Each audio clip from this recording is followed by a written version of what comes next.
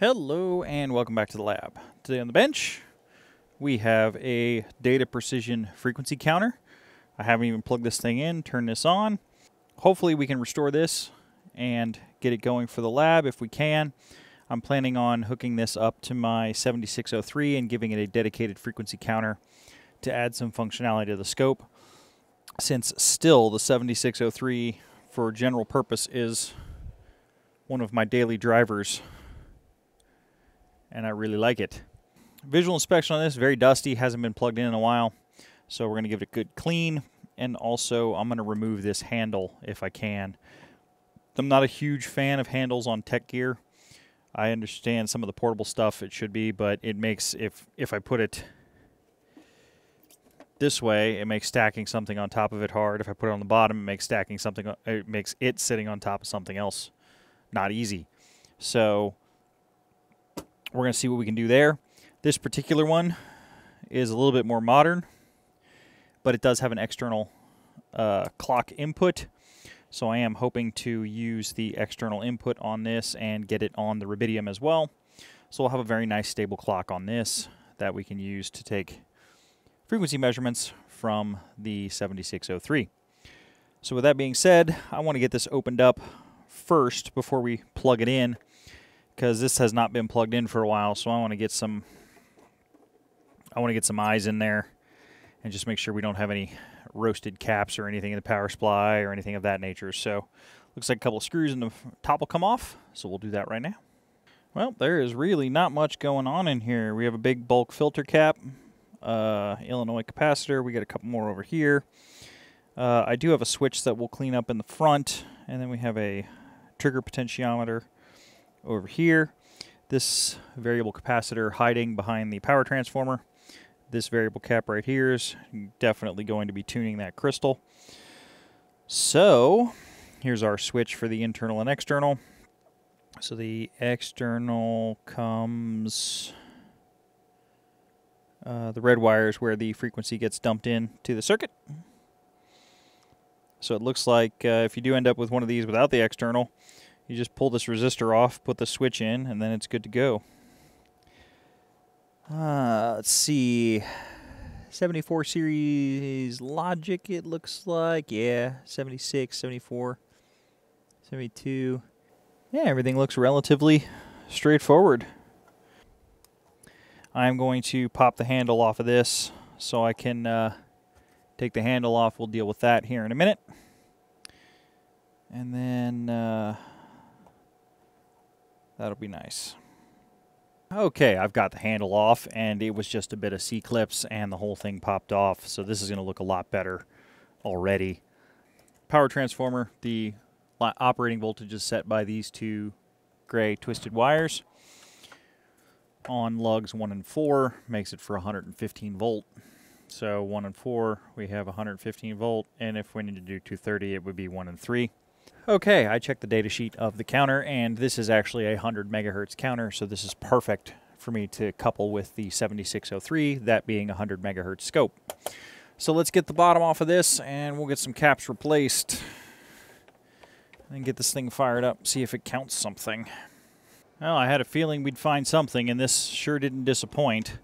I popped this first cap off, which is a... what is this thing?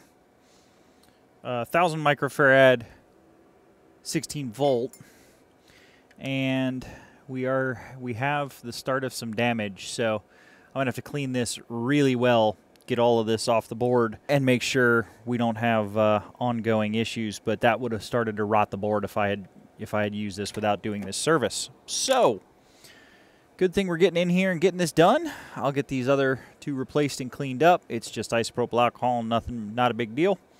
But, yeah, glad we're doing it. Okay, I've gotten the bulk caps replaced with long life, high hour, high temp caps. And it's a good thing I did. I did find board damage under all three of these. So, it's a real good thing we're doing this service now, because it was going to get bad shortly. Next up is cleaning up these switches. This actually has the same switch packs that Heathkit scope that I worked on has. So we'll get these switch packs cleaned, clean up this trigger one too, And then we'll put some signal in front end and see if it counts. Okay, I have the switch pack cleaned up, and I have cleaned all the controls. Got everything plugged in. We have this set to frequency, and let's see if we get life. Well, that's looking a lot better. And we're gating, so that's working. Let's see if... Let's see if we can read some signal.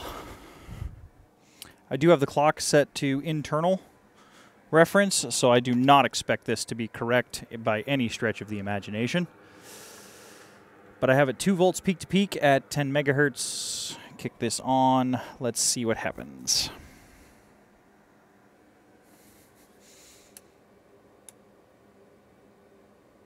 It was overflowing because I had the speed too long. So it's triggering fine. The crystal's running a little hot right now, which is totally okay. Yeah,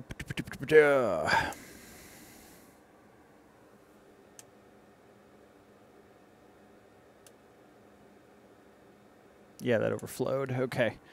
Yeah, we'll tighten it up on there, and then we'll drop it down and tighten it up some more. The function generators got plenty of accuracy for this frequency counter, so we're just going to let this burn for a while on the bench. I want the crystal to get nice and warm before I put the before I adjust that tuning capacitor, and then I also want to see. I also need to look up the manual and figure out what the external reference for this wants to be. Hopefully it's 5 or 10 megahertz. If it's 1 megahertz, we'll have to figure something out. But all doable. So what we've got going on right now is I'm trying to get the external working on the Stanford research on the rubidium. But what I've got is I've got an amplitude problem. As you can see, we're gating here, and we're not gating, and we have a 4.5 volt peak-to-peak signal hooked up to, and I'm reading this off the switch where it feeds into the board. So everything's working on the external. We have a 10 megahertz sine wave being referenced to a 10 megahertz square wave on the same device, backed up by the rubidium. So I'd expect 10 megahertz even, and it's going to sit here all day and not have a problem. If I switch back to the internal clock, we're off. And you can see it's got a pulse train on the internal clock, not a big deal. And we're running about 4 volts. So it needs about 4 volts of signal to get the chips excited, to get them to do what they're doing, what they're supposed to do. So if I hook this up to the rubidium, we will see. All right. Here we have about 2 volts peak to peak, so we're a little light on signal, and it's not gating anymore, so the clock's not running. So what we've got is we've got just an amplitude problem. Everything chip-wise is working. I'm going to hook this up to my GPSDO, because I do have a square wave output on the GPSDO. If that works, great. It won't have as precise a clock on the rubidium, but it's here. If that doesn't work, I may have to design a board to get a little bit of amplification and some square waves out based on probably just a Schmidt trigger inverter. Run a couple of run the input into a Schmidt and then just feed it into the clock. But let's see if we can not have to do that, and we'll go from there. Well, it turns out the chips just want a fast edge to find. This is running at 2 volts.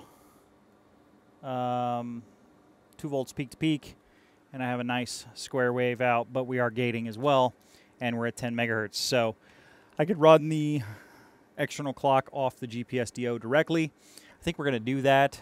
It is going to need a termination, because without the 50 ohm terminator, Even though I got more amplitude, there was some horrific ringing on it. So yeah, that'll keep this nice and stable over time. Now, accuracy-wise, I did do a video on, or I've done a couple videos now on how GPS DOs kind of wander around a little bit and things like that.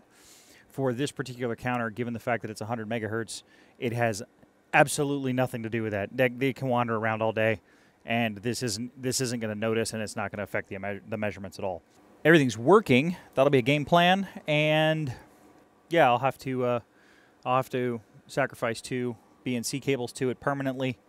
One to hook up the 7603 to the front end, and the other to hook up to the GPS DO. But I'm still going to use the internal clock, and we're going to adjust that. I just need to let it burn in for a little while longer, and then we will go, we'll tweak it to 10 megahertz, and then it'll be good to go. Should be enough warm-up time to do this crystal. So, without getting shocked. Yeah, well, that is what that does.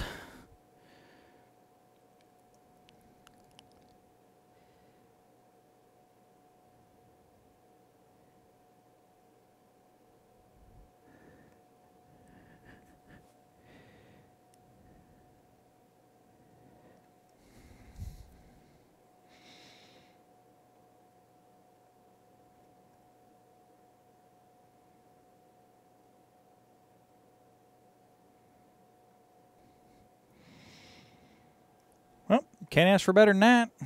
So that is actually the only adjustment in this unit. So the alignment for this frequency counter is rather short.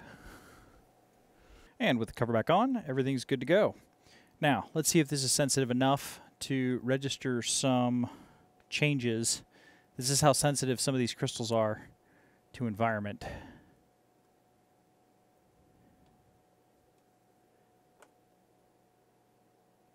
Nope, not enough digits in this one. Okay.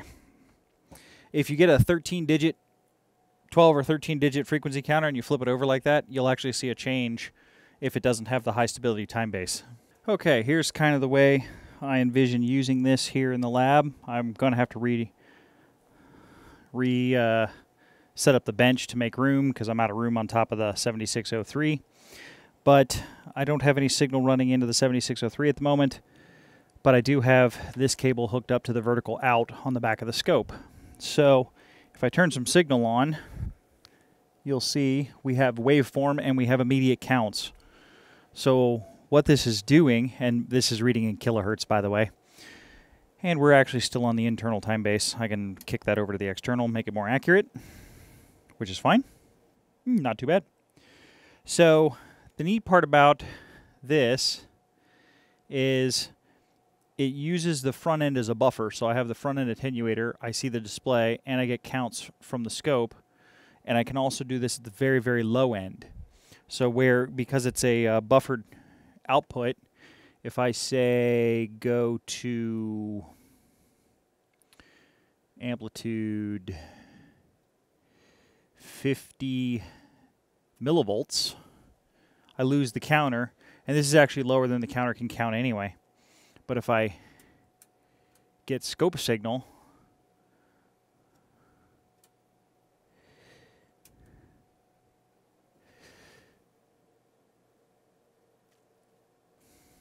I can get counts again at using the amplification factors of the scope.